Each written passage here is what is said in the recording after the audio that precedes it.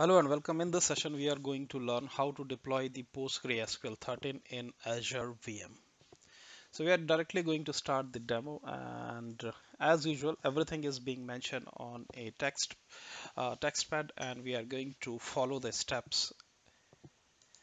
So this is my Azure portal, wherein I'm going to just create a virtual machine. So just let me show you what all we are going to do. So we are going to launch an Azure VM with our HEL8. We will create it using the username and password. In the networking section, we will create a new security group, and our idea is we wanted to connect to that virtual machine from my local system. So two things will be required. One is I need to open the port number 22 for the SSH, and another is the way to access PostgreSQL using 5432, which is the default port. So let's get started. So I'm here in the home section of the virtual machine, and let's go to virtual machine and simply just say create. So I'm just going to create a virtual machine. So this is the screen which is going to appear. So for me, it is pay as go. Resource group I have already created, which is Linux RG. Virtual machine name, I will say PG13. And this is the region which is I have pre-selected it. It is Asia region, and the image which I am going to use is Linux 8.2. And this is the charge incurred, and I'm going to use the user ID and the password. The username which I'm going to keep it, I'll make it over here. So the username, I wanted to keep it for this demo, and this is going to be like this. So I'll just mention the username is this one, and I wanted to keep the password some alphanumeric password according to the requirement like this. I've just copied and pasted the username and password which is required to create the virtual machine.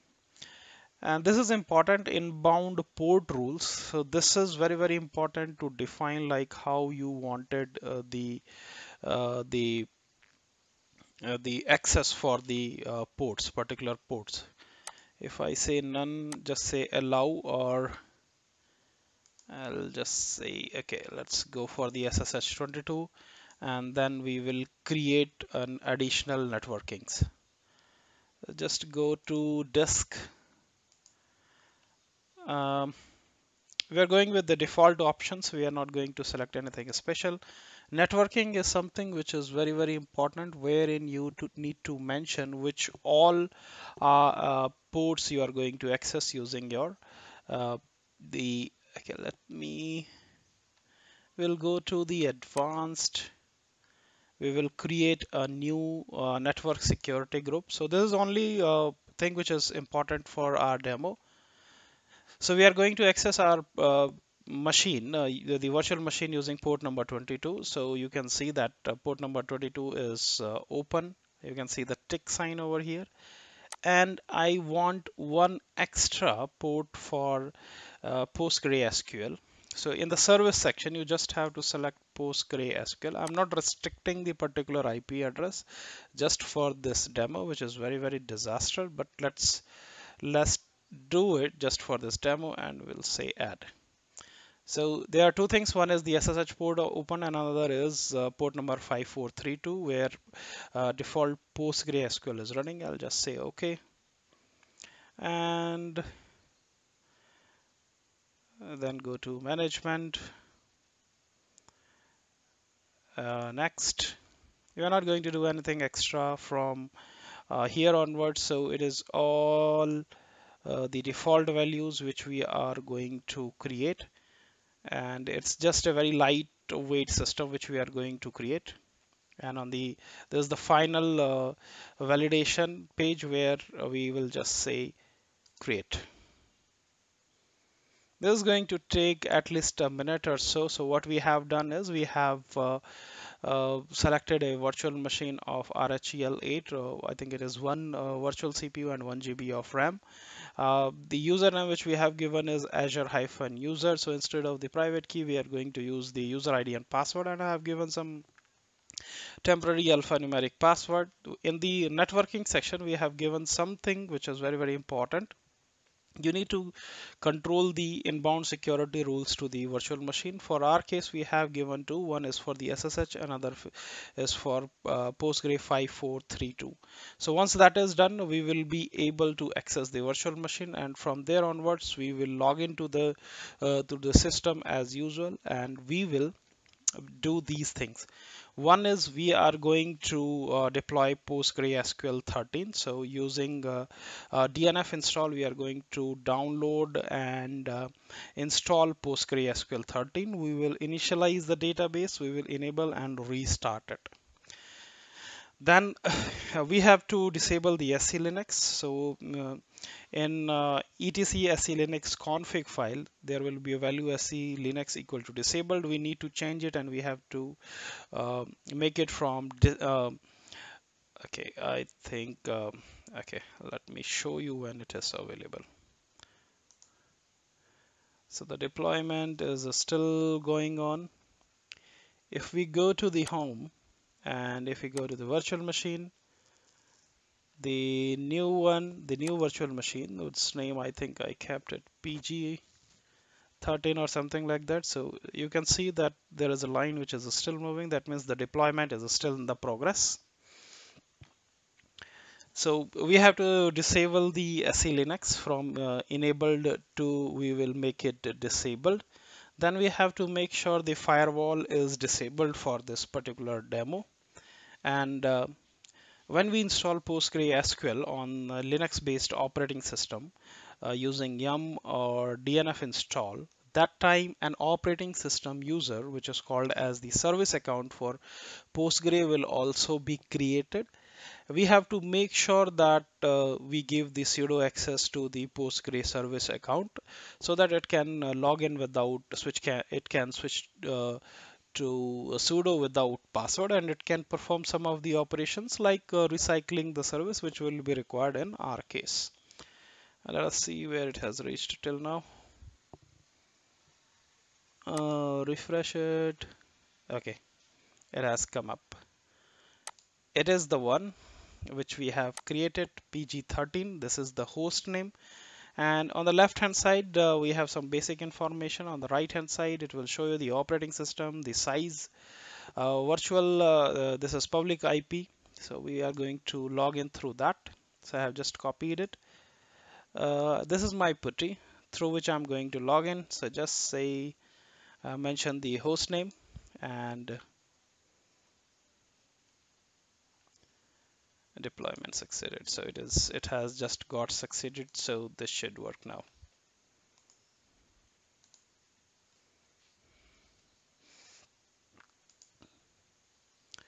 Okay, the user which we have given during the deployment, we wanted an admin user to be created like this one.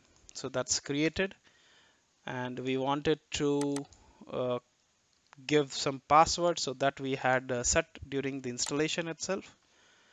And this is what we have done. Now what we are going to do, we are going to follow this. So we have given the user ID, we have given the password, we are able to log into the Postgre virtual machine. Sorry, the host name of the machine was PG13. Then here we are going to install Postgre using these commands. So we have done it at least 100 of times, and we are just going to repeat it for the uh, Azure virtual machine. So I have just copied and pasted all the 6 commands in one shot, and it is going to take at least a minute or so. And once this is done, we will be moving to the next step. What are these steps? So you just say sudo dnf. From where I have copied these steps I have copied from postgresql.org download Linux Red Hat section. So there I have selected Postgre 13 RHEL 8, and it has given me these commands. So I have just copied and pasted all these commands. This is going to be very, very fast, and within 30 seconds or less than 1 minute, this deployment is going to be over for PostgreSQL. That includes the initialization of the database as well. So this is going on fast. Our end motive is when the deployment is done, we will make some necessary changes and we should be able to log in through the uh, pgadmin GUI tool. And we will be logging in from our system.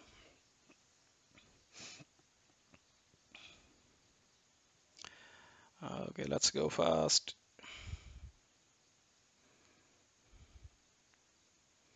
So it is doing the installation. Yes, yes, yes.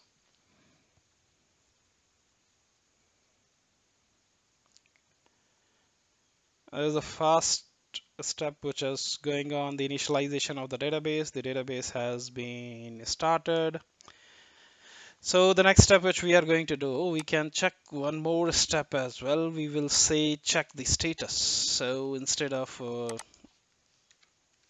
we'll say sudo systemctl status PostgreSQL 13.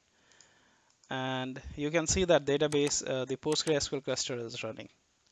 So what next we have to do is we have to go to SE Linux configuration file and we have to change it from enforcing to disabled. So we will modify this value from enforcing to disabled. For demo purpose, ensure that your SE Linux and they are properly set, the firewall. Otherwise, there will be a problem connecting to PostgreSQL instance when you are trying to access it remotely.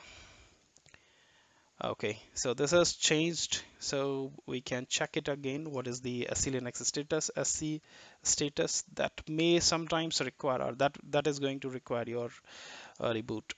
So now the next thing which we are going to do is we are going to stop and disable the firewall. So we are just going to check the status. If you say simply systemctl status firewall D, it is going to show you the status. It is up and running. We need to stop and disable it. This is disabled. Just check the status again. The status is inactive, dead, so everything is fine. Move on to the next step. What we are going to do is during the installation of PostgreSQL instance, it has been done in a service account. PostgreSQL has been created as part of the installation. What we are going to do is we are going to enable sudo access for the operating system, which is the service account for PostgreSQL. We are just ensuring that when it has to use the super user privileges, it should not ask for the password. So in sudoers, we are just adding one line, Postgre, all equal to all, no password equal to all. That means do not prompt for the password, ask for the password when you have to use the super user privileges. Now let's verify if you can do the sudo su space minus postgre, you are able to log in. And if you say who am I, so it was logged in as Azure user, and now you have switched as the Postgre user. You just say ID and you are able to see it over here. And what more thing you have to log in and change the password of the Postgre database user. So we have switched to the operating system user Postgre. Now we are trying to use PSQL command prompt. So we are logged in as the command prompt through PSQL, and now let's change the password of Postgre user. So we are just going to change alter user Postgre, password is password. Just say du and you will be able to see you have Postgre. That's the only user available as of now. We haven't created any other because that's not required. The other thing which we are going to do is by default Postgre doesn't allow the remote connections. Just to ensure that it allows remote connection, you have to change. There is a parameter in postgresql.conf which is called as listen_address. Make sure that you provide the IP address or the list of IP address of your PostgreSQL operating system IPs. In our case, it is Azure virtual machine. Make sure you mention the IP address or list of the IP addresses. So what we are going to do over here, we'll just mention star in case we have more than one, then it is going to pick it up from there. Once it is done, let's restart the PostgreSQL services. We have restarted it, check the status, it is up and running. And using psql-u username -h the host name, we are going to test it whether it is going to work or not. So we need to ensure that the IP address of in pg_hba.conf is mentioned. So you can see that the IP address is not mentioned. So we are just going to edit one more file, which is our pg_hba.conf, and there are some client IPs through which I'm going to log in. I'm going to access it using that. So this is the way how you manage your client authentication, like which IP address or range of IP address will be able to access your Postgre. So this is where you mention it. And now we will try to access Postgre using the psql-u postgre-h pg13. Let me recycle and reload if everything is fine. Okay, let me check the status of Postgre. It is also fine. And now try psql-u. Okay, I have given the simple password. The password is just password only. And we have been able to log in using the host name. So let's try. So everything is good so far. And now what we will do is we will try to log in through the pgadmin tool. So this is our pgadmin tool. We'll go to server, just say create server, mention the details, and you should be able to log in if everything is fine. Just mention the IP address. In the connection section, you go and mention the host name or the IP address. In our case, it is this is the public IP, and we will mention the password of the Postgre database user. The database name is also Postgre, username is also Postgre, and just say save. Okay, perfect. So our IP address was 58. So this is the one.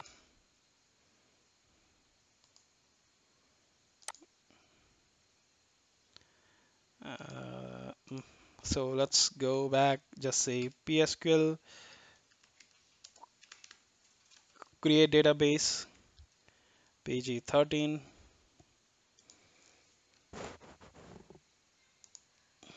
This is the one which we are talking. As of now, it has just one Postgre database only. And just to cross verify, we are logged into the correct database. Yes, we have pg13 database created. I'll just refresh it. So we have pg13 database which we have just created, and this is all about it.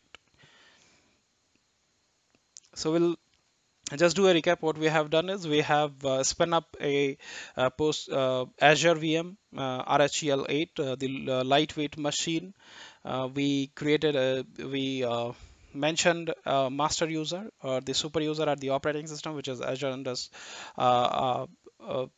-user. We mentioned the password, and then the most important part was the networking part. We allowed two ports. One is port number 22, another is 5432 for remote access on this particular port. Then we installed the PostgreSQL binary. We initialized the database. We disabled the SC Linux. We disabled the firewall. Then we enabled the sudo access for Postgre database OS user. Then we tried switching to that. It was successful. Then logging to the database, we changed the password of the Postgre database user. and in PostgreSQL.conf, we ensured that the local host is removed with either the IP address or the list of the IP addresses. And then we tried logging onto the same server using the hostname, which reflected that the IP address of the hostname should have been mentioned in the hba.conf that we have done. And we have added the client IP address also so that we can connect remotely. And when everything was successful, we launched pgadmin 4. We mentioned the IP address of the server. The username was Postgre. The database name was also Postgre, and we fed in the password, and we were able to log in. So this is step by step how you launch a virtual machine in Azure, deploy PostgreSQL, and how do you connect it. It is very very